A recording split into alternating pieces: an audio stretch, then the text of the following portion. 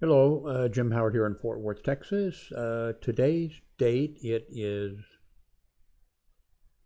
May 18th, 2019. It's about 12:30 p.m. As you can see, I am in Fort Worth, right down there. And we're under a tornado. No, let's see. Tornado watch, yeah. Not sure if you can hear the thunder in the background or not. On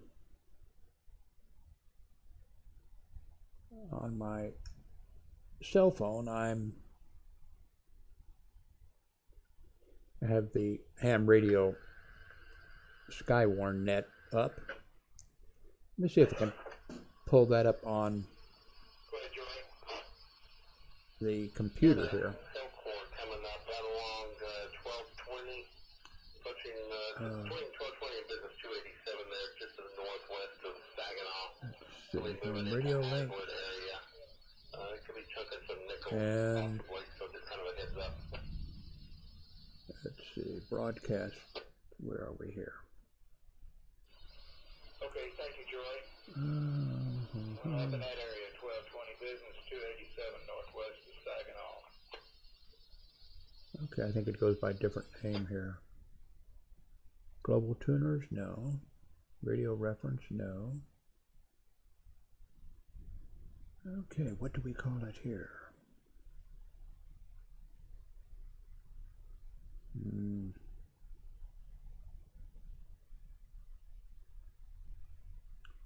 Maybe it's global tuners. Nope, that's not it.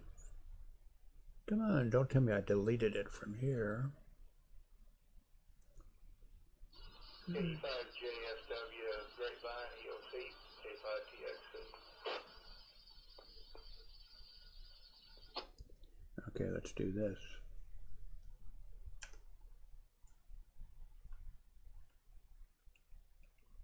K5JFW, go ahead.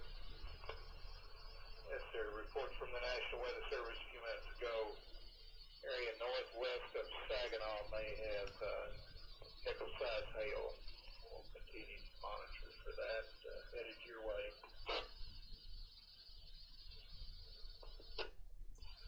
Okay, I appreciate that. Yeah, we heard it. Thank you very much for keeping us posted. Okay, been since a long time since I've... K5FW, K5TXC. Anyone up in that area, northwest Saginaw, have any hail up there? Echo Papa Quebec. Echo Papa Quebec, go. This is Kilo Fox 5, Echo Papa Quebec. I'm in Sendera Ranch, which is northwest of Haslett. Still really heavy rain, lots of street flooding up here. This is city of Fort Worth, but no hail yet. Okay, heavy rain. I think they're responding to flood problem up in that area somewhere. Give me your prefix once more, please. Kilo Fox 5, Echo Papa Quebec. Thanks, sir. KF5EPQ, K5TX. I'm going to turn off the cell phone, or stop it. I'm going to take my headphones off and make sure I can...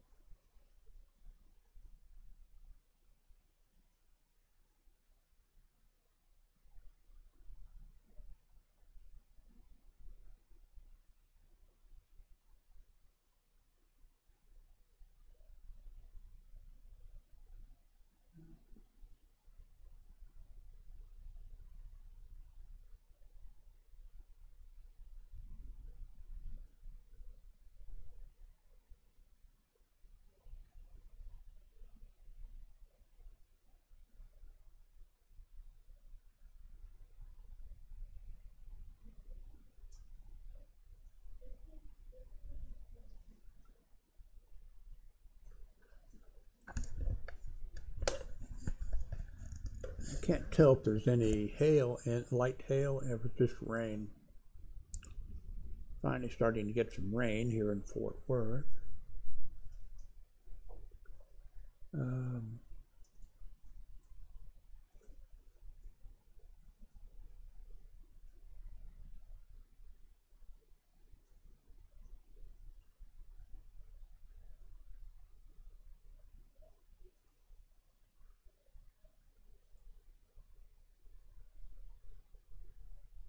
I'm not sure why we're not getting the audio.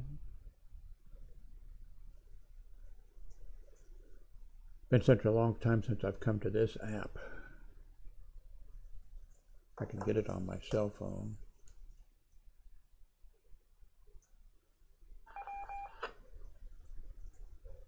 UBS, go. Yeah. Come all the way back west, east on 114 to 360 and 121 interchange. In that area, rain all but stopped and winds are calm. I'm going to have to check out K5FWT. Very good. Like I said, thanks for going out that way. Appreciate it. K5FWT, K5TXC, Tarrant County. Go Papa, Quebec. Echo Papa, Quebec. That's right. I'm now at Willow Springs Road and Avondale Haslett Road, and there is I'd say nickel-sized hail across the road. Okay, Willow Springs Road, and what was the other one? Willow Springs and Avondale Haslett. It's about a mile east of 287. Mile east of 287. I'm going to go look out the window. Springs Road, Avondale. Thank you.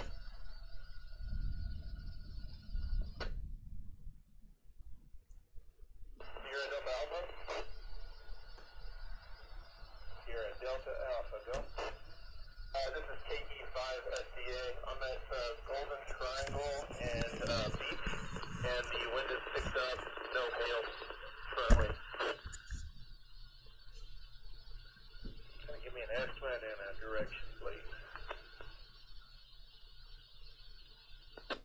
Yes, sir. It's about 10:15 out of the west. BC, thank you.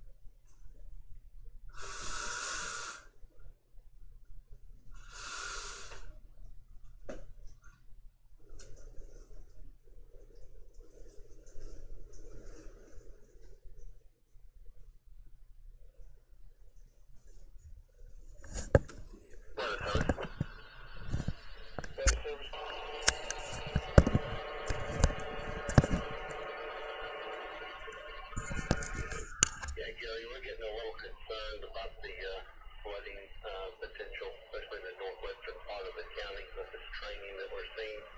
I have the spotters just kind of monitor for flooding that's occurring in a non-usual area.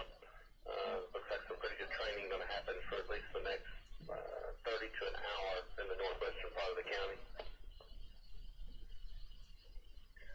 Okay, Joy, thank you. Anyone experiencing flooding in areas that normally do not flood, please keep us advised. K5TXC.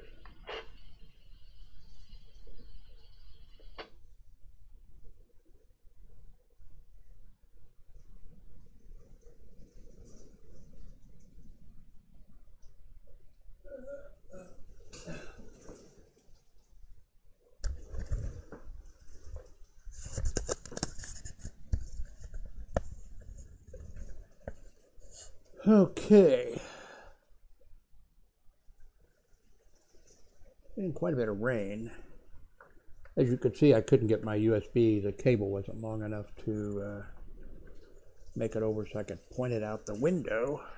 FTW, K5TXC. FTW, go ahead. Is FD responding to any flooding in northwest Fort Worth at this time? I'm gonna go check, see if our leak in the living room has a bucket underneath it. So while they're looking there, I got a pretty significant hail core, 35 split, 287 split right there, up to almost business 287 area there. Could be dropping some quarters here pretty quick. Okay, Joy. Anyone up in that area, 35 287, experiencing hail at this time?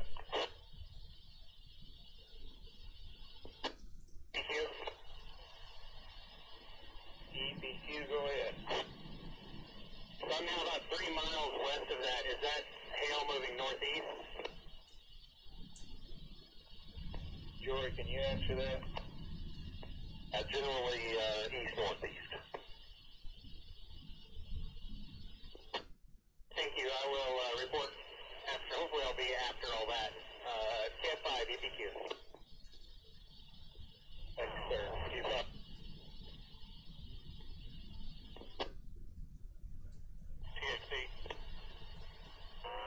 TXT, go ahead. Roger, TXT, FTW, we have 2 reports up in the northern part of the county, Bond Ranch Road 287, John Day, and Ranch Canyon Way. Correct, says Rancho Canyon Way. Okay, expect more of that. Can be remain heavy for quite a while in that area up there. Roger. FTW.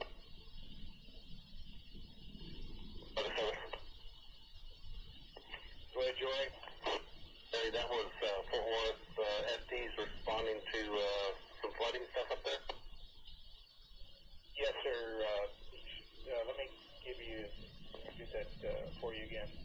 K5FTW, can you repeat that for the weather service, the exact location? Roger, it was Van Ranch, 287, Bond Ranch Road, 287, and J Day and Rancho Canyon Way. Weather service copy, thank you. This is K5TXC. National Weather Service has issued a severe thunderstorm warning for Tarrant County in north central Texas until 1:30 p.m. At 12:31 p.m., a severe thunderstorm was located over Benbrook, moving east at 30 miles per hour. Another severe storm is located near Hazlet. 60-mile-an-hour wind gusts, quarter-size hail possible with these storms.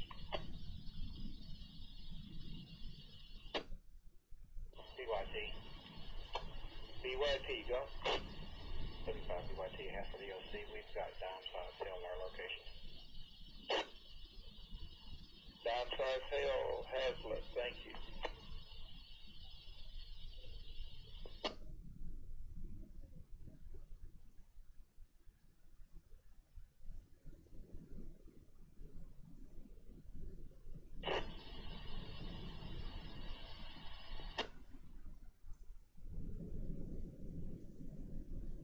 Once again, National Weather Service has issued a severe thunderstorm warning for Tarrant County until 1:30 p.m. Severe thunderstorm located over Benbrook, moving east at 30. Another severe storm is near Hazlet. K5TXC.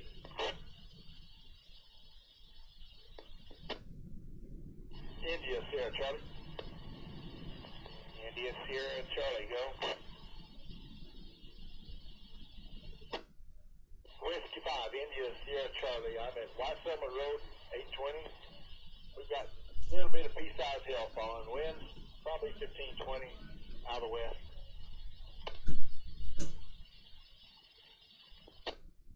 White Summer, 820, pea-size hail. K5TXC, Tarrant County. K5, KFR.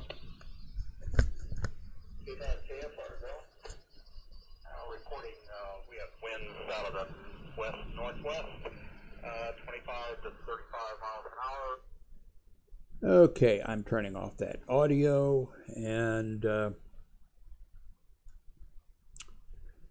let's see, let me go to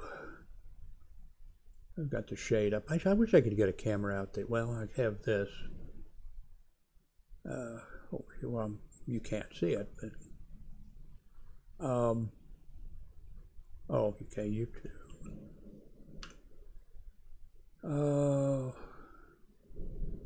Go to my site, my channel.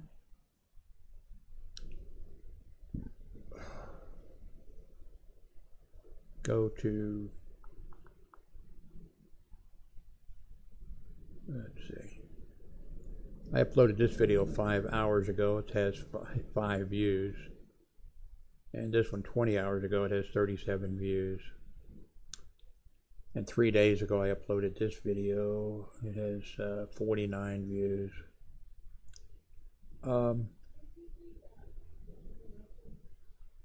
What did I want to? Oh, I know. I wanted to go to, which one was it? Okay, I think it was this one here. Okay, let's see. Hello, Jim. 4 thumbs up. But only 37 views, but 9 comments.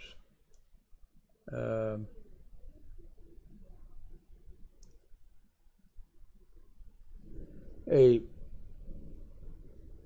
15 or 20 gallon tank would totally, you know, right here, would fit just right on this, and it is sturdy enough to hold one. Now this desk that I'm sitting at here, it's wicked strong and big, but I'm not sure it'd be a good idea to put I could put a 20 gallon tank there. I could move my computer that's here and put it here or someplace else, and I could put a 20 gallon there or something. Not sure it's a good idea to have 20 gallons of water and gravel and everything in case of a tank breakage or something. Let me check and see if what's showing up here. Okay. That program you're seeing, OBS Studio, that's what I'm using to record this with. Dad of 3 said check Facebook and Craigslist for fish tanks and aquariums that people are selling. Back when my, well, ex-wife now, but back when I was married, in the late 60s, we had a tropical fish shop for about 3 years. There was no World Wide Web. There was no, the internet might have just been started. But, you know, there was no Craigslist or anything like that. All there was the local newspaper. And I knew several people, because we had the tropical fish shop, who would go down to the Kansas City Star. In the morning, the paper was the Kansas City Star, and at night it was the Kansas City Times in the morning, Kansas City Star at night. They would go down in the morning, wait for the papers to be, you know, were being printed, and as soon as you know, they would get one, and they were talking, I'm sure, I don't know what time, 5 a.m. in the morning or 6 or earlier. They would get a paper, and people had an advert, you know, in there saying fish tank for sale, or fish tank, you know, will give away if you, you know, come and take it. And these people would contact those people immediately. I'm sure wake them up. And these people, there was more than one, because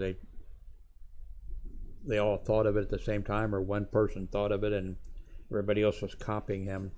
And these people had their houses filled with fish tanks and equipment and fish and everything else that they got for free. Sometimes they might have paid for, you know, but a lot of times it was people had, you know, a fish tank and filled with water and filled with fish, and they'd say you can have it, you know, if you take the fish, you know, and everything. And so I couldn't be somebody who would, you know, I wouldn't do that. Not that I'm too lazy to do it. I'm too lazy to do it. Well, I wasn't lazy back then. Yeah, maybe I was. I don't know.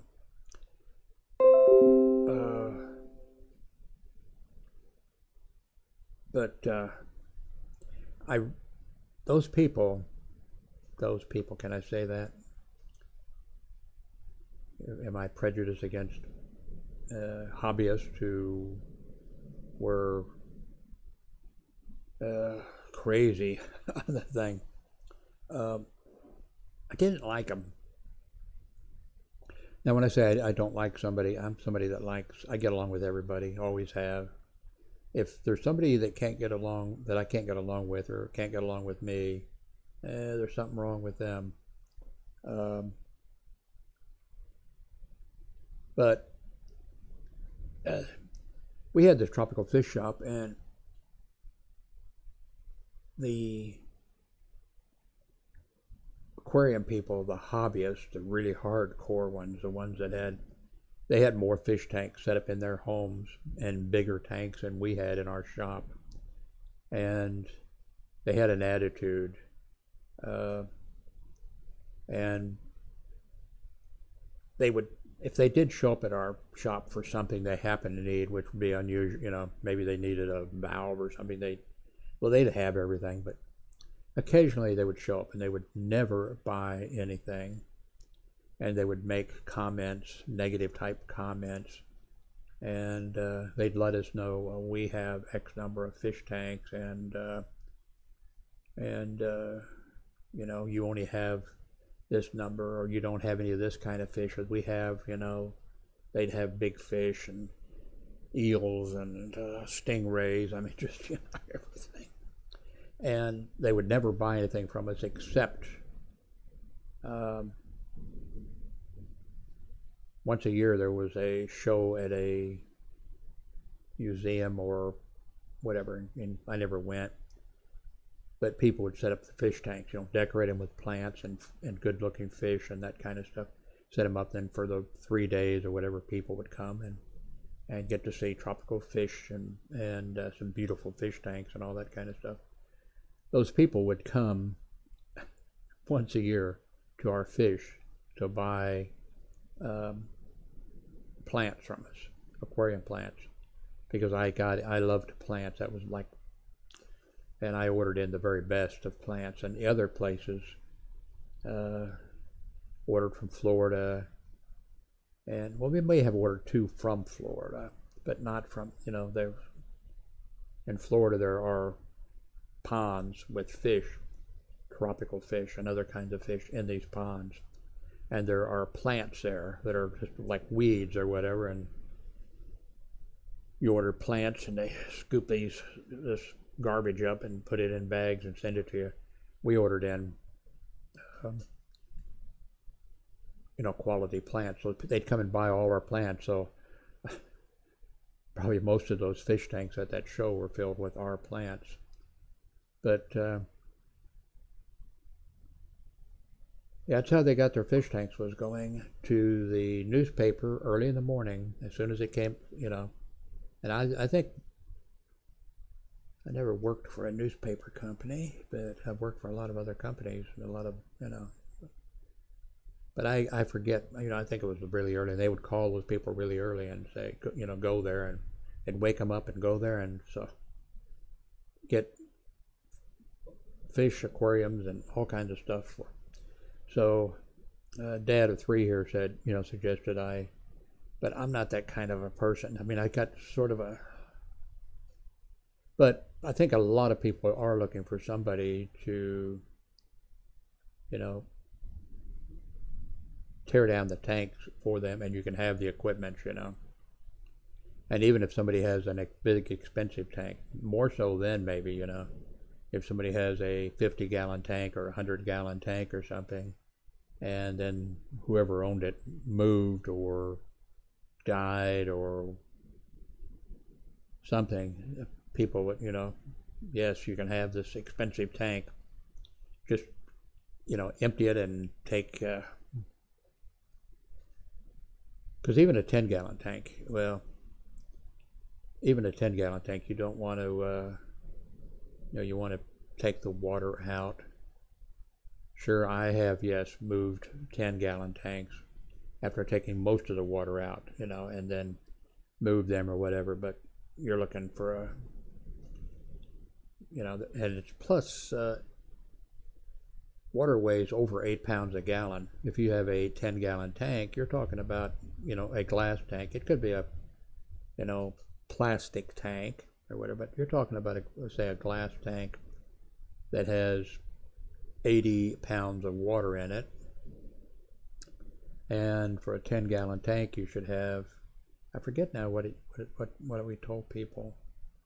I think 10 pounds of gravel or soil or whatever in the tank.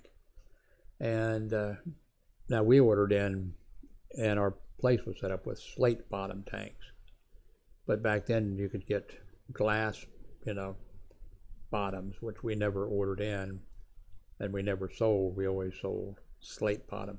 But you could go up to, you know, Truman Corners Shopping Center or whatever and go to, I forget the name of this, well, Katz's would have been one, but was it Wilco or forget, you could go in there and they sold glass bottom fish tanks or whatever. But anyway, looks like storm's passing through a little bit. And the rain, it's getting a little brighter out there. And the rain, probably a little bit coming down. Anyway, I have not decided. Next week I have to get out for a doctor's appointment, and then I think the week after that I have another doctor's appointment. Hillary, my daughter, is going to take me, and one doctor's office is right close to a Walmart or whatever, and so I may get a fish tank, and I have not decided which one to get. A 15-gallon tank would sit here, a 20-gallon tank would go here. In fact, a 20-gallon tank would exactly fit here. Now this desk, I can put something, you know, I can move the computer. So I've thought about like live streaming, setting up a fish tank, putting, you know, when I'm not doing this, just aim the camera at it and live stream to YouTube. Although I'm not going to get a bunch of fancy, you know, a bunch of fancy fish. Back when in the 60s, I was interested in, you know, discus. We didn't do any, we never sold any marine fish at all. We never had we didn't even have a setup for them now. Now it's a lot easier because of the filters and a lot more that they know and that type of stuff. So far as marine fish, you know, and setting up tanks and monitoring them. And now you can do it, you know, you can get the data, you know, on your screens from you know, using computer stuff. So anyway, thank you very much for watching. I'm still open to suggestions. On fish tank, you know, on a fish tank or whatever. We used back then, in fact, all of our tanks in our shop, we used under gravel filters. Most fish shops didn't. I think they used it the box filter dropped down in there, and sometimes they didn't even have gravel or anything because they weren't trying to, you know, raise plants or whatever, and it was easier to clean, you know. But we used under gravel filters, and I think under gravel filters sort of fallen out of favor.